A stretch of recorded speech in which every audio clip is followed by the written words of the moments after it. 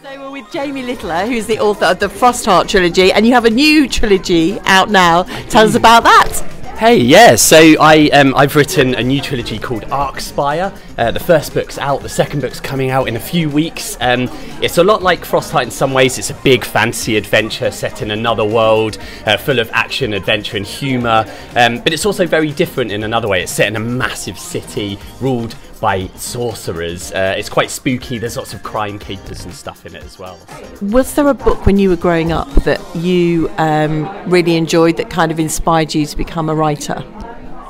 I think there wasn't just one. I think there was just so many. I always loved reading. I was actually quite a slow reader as a kid, so I used to read a lot of comics.